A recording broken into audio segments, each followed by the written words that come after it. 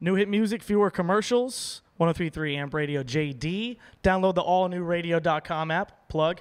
I didn't know if she wanted to come back because she lost the Flip Cup the last time she was here. Oh my gosh, I forgot that. I did lose. Tragic. Hey, Madison Beer. Hey. Good to see you again. You too.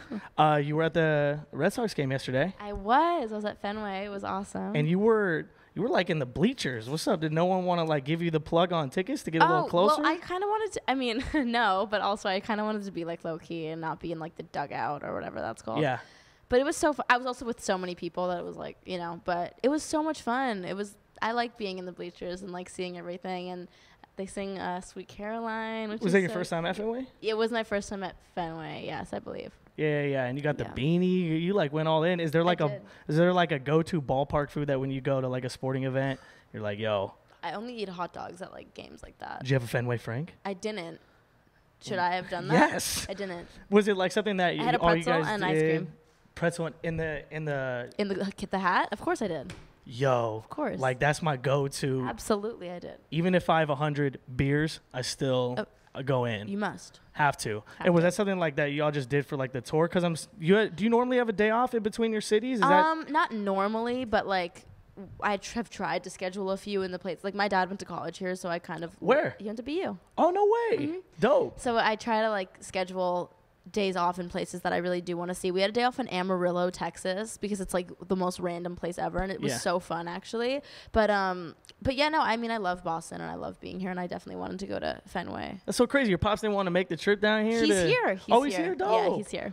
Wow, that's awesome. I know. All right, so you're on tour right now, the As She Pleases tour. Yes. And you started over in Europe. Mm-hmm. So I want to ask maybe some things that you learned from over there that you carried over specifically for this tour. Maybe some things you were trying out over there that you were like, all right, I got to bring this to the American tour. I mean, the set list is something that we really were playing around with in Europe. We were like adding covers, changing covers. I mean, like, I don't want to say I speak French, but I know some like French a little bit. So when we were in France, I wanted to sing a song that had French in it, so I could like show off a little bit. So I sang Michelle by the Beatles, which was dope, and it was great. So we like interchanged some of the things that we did, but in the U.S. we've kind of just stuck to the same set list every night, just because it gives me less anxiety and makes it run smoother, and I don't have to keep looking every 2 seconds at it. But yeah, I mean, Europe was an experience for sure. Anything that surprised you?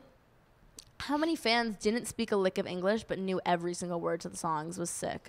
It was so cool. Isn't that wild? It's sick. It's literally. I would like meet them after the show, and they didn't even know how to say like, "Hi, I love you," and they, knew literally every lyric to the songs. It's just really cool. I feel like you're in a very good space right now, and you're very present. Thank you. I can just tell with kind of, social media and all these things. You just seem like you're very appreciative of the moment. Talk about that. Yeah, no, absolutely. I mean, I don't take anything for granted, and I never celebrate anything until it's worthy of being celebrated, in the sense of like, I mean, it's cool to get excited about things and whatnot, but I really value like experiences with my fans and the moments that we share together on stage, and it's a very vulnerable experience for me. I sing covers that are that mean something personal to me, and I cried a few times on stage. I mean, since it's like we're getting into the last few shows, I'm definitely more emotional, and it's just so special what I get to do, and I feel so blessed, and I would never take it for granted, because for so long I wasn't able to do this, and I wasn't able to just go on tour and meet all my fans and do such cool things. So now that I'm really doing it, and now that it's like over, it's crazy. So then the final question about the tour is, well, then what have you learned?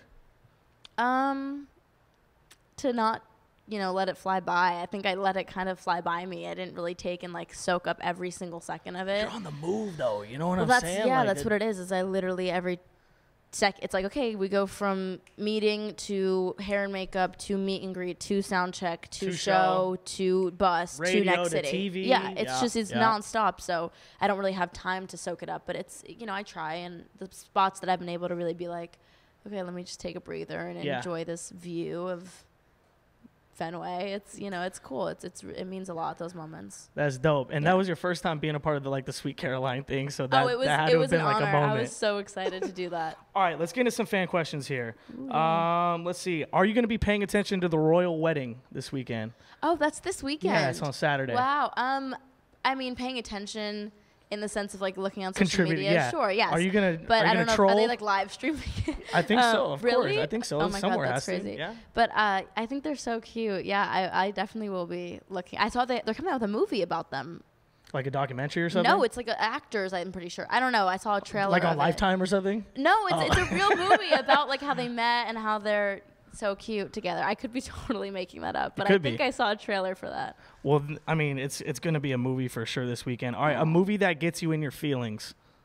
Ooh, like makes me cry. Toy Stories. Any of the Toy Stories are like tear jerkers to me. But What's your genre? Ooh, my genre's weird. My genre's not really like emotional, like Notebook type movies. Yeah. I've never even seen The Notebook actually. Good for you. Good for you. I've never seen it, but I mean, like I like movies like The Matrix, Inception. Yeah. Like I feel like that's kind of who you are musically too, because you're like, you're Fight like Club. all over the place with your music. Like you listen to everything. Mm-hmm, Let's do this. How about, JB put you up on game. You know what I'm saying? Yep. Why don't you put some people, give me like 2 artists right now that you are addicted to, that you feel like are gonna blow up for sure. Ooh,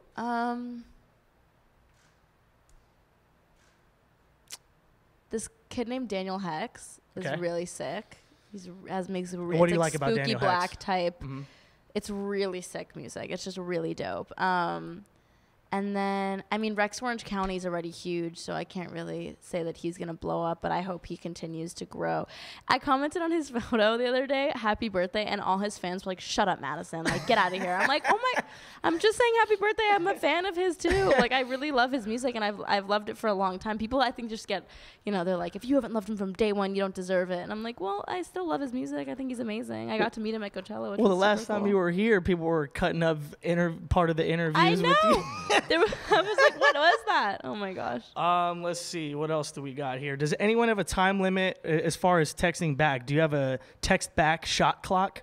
Meaning what? Like, yo, you have X amount of time to hit me back, otherwise you're about to get this call. I could literally show you. I have yeah, show me all your texts, please. I don't have anything to hide. I got you. I have 273 unopened texts that you're ridiculous, bro. Those are the ones that I haven't even opened though. Like, think about that. Well, do you leave it on red? Do you have people but like none of these are answered, like unanswered.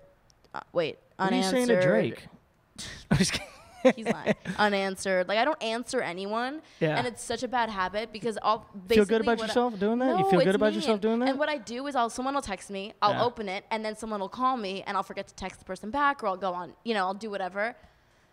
It's bad. And 200 plus messages. It's embarrassing. Ridiculous. I know, it's really embarrassing. And I'm not even popular. I literally get texted maybe once a day from like one person. I swear to God, the amount of text messages that I get is not. We want to know why? Because you don't text nobody back. That's why they don't want to talk to you no more. Absolutely. Well, you have your crew of people. Can't blame anyone. All right. This is gonna get us some web hits. Let's go. Let's do this. Get your reviews up. When are you gonna release the Home With You music video? Ooh, we actually shot that while on tour, which was really cool. We shot it in Chicago. It was sick. I'm like trying to remember. Tight. When's it come out? We don't have an exact date. We're just waiting for it to be edited right now, which hopefully this month, next month. I don't know. Somewhere before August, we're hoping. It's not gonna get it done. No, it's gonna. Be positive. All right. I'm trying. Okay. We filmed it while I was on tour. I literally did the show and woke up at 6 a.m. Did the whole music video all day, and then the next day woke up at 4 a.m. to take a 6 a.m. flight to my next show. And so I'm trying. Helps is I'm trying to get hits. That's what we need. Subscribers. It's all your fault, Madison. I'll tell you. You guys will have the exclusive when I know. I'll make sure you guys could shout it out first. There it is. And let's see. So tour can obviously sometimes be a grind. You get cranky on tour when? Oof, whenever anyone wakes me up, I get really, really, really... My friend Brittany's sitting right over there, and she's usually the one to wake me, and I'm always like, Brittany, get out. What time is she the most crankiest? Before what time? Anytime? That's before I eat. Is there before I'm hangry. A 9 or a 10? Yeah, well, she's the only. I'm glad to see her face. She's the designated waker-upper? I'm glad to see her face in the morning. I like seeing her face. It puts me in a better mood than if someone else were to wake me. But yeah, I'm cranky when. I also get really cranky though if I ask for something really simple, and it doesn't get done because this sounds like really rude, but I do everything for like everyone on my team. Like I'll always except for texting back. Yeah, yes, right. but I'll be like, can someone grab me a bottle of water because I have to go do sound check right now, and then I'm like, it's 30 minutes later. Where's my water? And I get so upset because I'm like, please, I have. It's my water. Right, imagine if I acted like that. No, I would never in my life. This sounds so stuck up, but it's seriously, I'm literally on stage sound checking for an hour. Then I have to run into me. Like I have to do a lot of You things. got one job. Yo, you're all singing. I want is my bottle of water, please. I feel you. And so that upsets me a little bit. You're allowed to be bad and but I bougie could also about just that. get myself my own water. You also could do that. I could do that. Well, I can't. I'm on stage. Listen, you're busy. You got things happening. Validate. You understand. And last thing, you heard DJ Tone Terra, his remix for yours. For your single. Shout out to DJ Tone Terra. Oh, hold on. There's another dude that if I don't say his name, then he's gonna get really upset. And Blu-ray and Tone Terra are out here doing remixes. They're incredible. So yeah, I'm just saying. Shout out to both of you guys. There it is. Madison Beer. Anything else that we need to tell the people right now? You did go to the Red Sox game and they lost, so you might not be invited back to Fenway. Everyone's been saying that that's like a bad luck charm, but so don't go to the Celtics game tonight. Oh, okay, I can't anyway. But shout out to the Celtics. Watch, they're gonna lose now. Don't jinx it. After the show, I was literally after the game, I was literally running in the streets like, "Let's go Red Sox!" And when no one would clap or sing back with me, I was like, "Come on, Boston." Hey, and can we get a yodel? No, from you? Are you gonna do the yodeling? Absolutely. That was just the hallway performance. That was just private performance for you. Maybe one day. Damn it! It was so good, Like it was so good. That's a collabo you need to be a part of. Madison Beer, 103.3 Amp Radio. Thanks for coming through. Bye. Yay.